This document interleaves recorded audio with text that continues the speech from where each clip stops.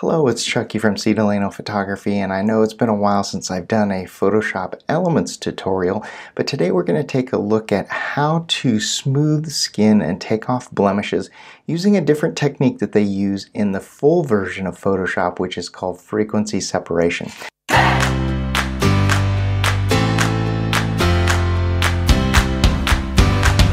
Now first I want to give a little attribution to using Ewan McGregor's photo.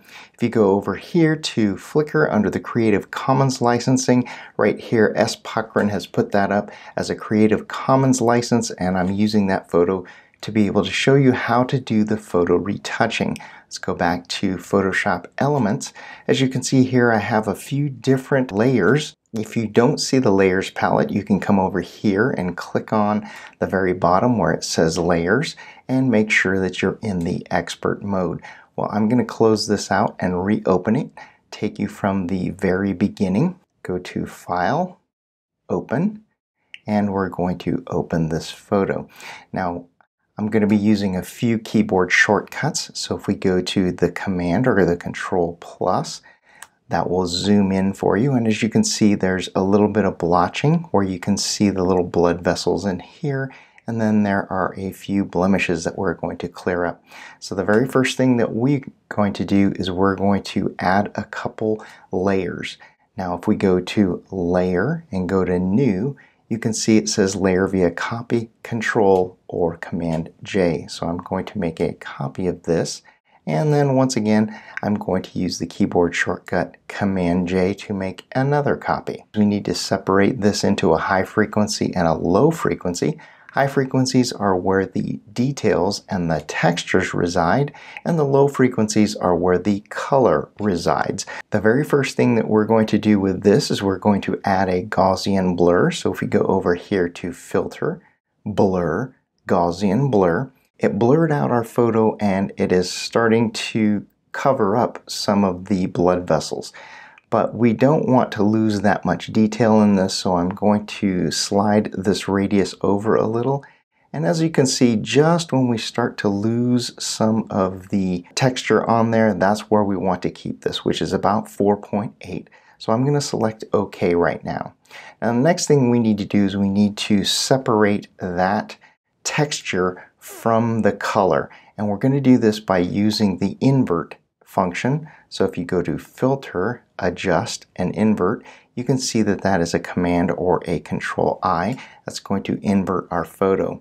We need to turn this into a grayscale so that we can shine all the textures through. And we're going to do that by going up here to the opacity and changing that to 50%, which is neutral gray, as you can see, and it leaves all the textures right there. We need to make two of these layers active. You can do that by holding the Shift key down and clicking on this layer. The two blue layers are the active layers, and we're going to right click on these and we are going to merge these layers. We are going to change the blending mode so that you can see through this, and we're going to change that to linear light. So we're going to do a Command or Control J once again, and I'm going to turn off this visibility layer so that you can see what the original photo looks like. We're going to go to Filter, and since we already had that Gaussian blur, we can either click this or hit the Command or Control F. That will blur our photo up the same amount that we blurred in this top layer. I'm going to turn this layer off now. I'm going to go to our background layer, and then I'm going to duplicate that layer one more time. Now for this one, when we go up to Filter and Blur and Gaussian Blur, we want to blur this one out quite a bit until we stop seeing any of the detail at all. So I'm going to slide this radius on over. As you can see, we're really starting to lose the detail right there and get to the point where you can almost just see the colors. That's about 10 pixels for me. You can see the colors, but you can't see much detail anymore, and we're going to select OK. Now this layer right here needs to go on top of this layer right here. So we're going to grab hold of this one and then drag it in between until the line turns real dark black, and then we're going to let go. Now we need to add a mask to that. This is our little mask tool right there, And then we're going to do a Command or Control I to make that black. Adding the black to this layer mask right there just allows it to be see-through like it is not even there. We're going to paint back on that layer with white, and I'll show you how to do that. Now we need to go to the very top one and turn that back on, and then the very bottom one and turn that one back on. And as you can see, it looks like the original photo.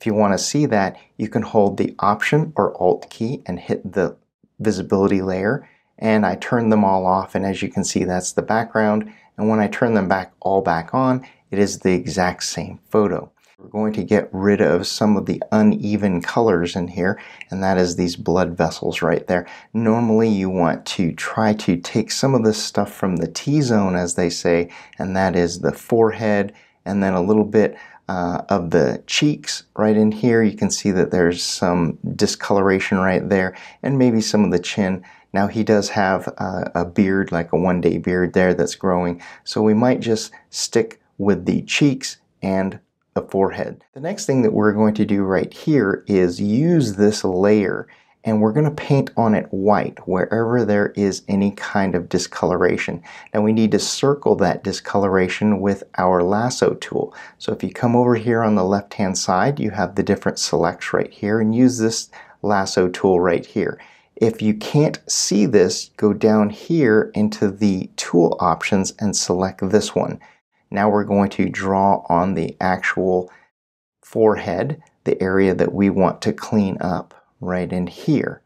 Now we need to add white to that, so that's going to smooth it out. And in order to make that happen, we need to make sure that the black is here and the white is here. If you have colors in here, you can hit the letter D on the keyboard, and that will make the default colors white and black. And then the next thing you need to do is swap these colors around so that black is in the foreground. So if you click on this little double-headed arrow, it'll make black in the front and white in the back. In order to fill that with white, we're going to use a keyboard shortcut, and that is Command-Delete or the Control Backspace. So I'm going to hit Command-Delete.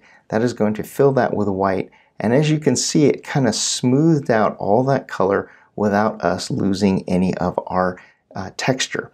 So in order to get rid of the marching ants, we hit the Command or Control D, and as you can see, it really smoothed up all those colors right in here. Now I'm going to do that one more time. I'm going to grab all this right here, and then I'm going to hit Command Delete or Control Backspace, and as you can see, it created a nice smooth area right there where it's not discolored. So hit Command or Control D to get rid of the marching ants. So keep doing that until all the areas are nice and controlled as far as the colors. If you want to see one last one on the cheek, I'm not going to bore you with all this, but if you circle this cheek area right here and then fill that with the white and then hit Command D, you can see right here it's cleaned up all those cheek colors right there.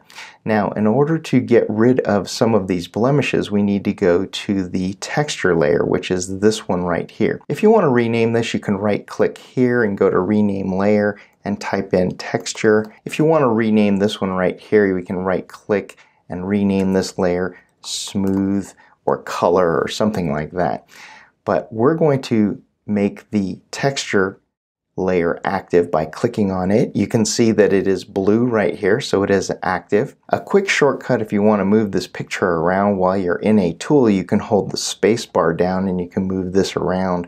But we're going to find some blemishes, and we're going to use the clone stamp tool right here. And we want to make sure that we definitely are on the texture right here, and then we're going to pick an area that's close to the area that we want to clean up. So I'm going to put the cursor right here and hold down the Alt or Option key. It's going to give us a little target. I'm going to click on that, and then I'm going to move it over right here, and then I'm going to clean that up right there. And we're just going to keep doing that, Alt or Option, and then I'm going to click on that. And as you can see, I'm removing all these different areas of blemishes. And we move this and clean up all those different blemishes. Some on the nose area right here, we can do the Option, and I can clean this area up right in there. So this is a great way of being able to clean up our portraits without making it look false where it doesn't have any kind of texture or anything. I hope you enjoyed that quick tutorial on cleaning up portraits with the frequency separation. I know that there's a lot of people that have the Photoshop tutorials out there on this, but this is a way to do it in Photoshop Elements. Thanks for tuning in, and I'll catch you in my next video.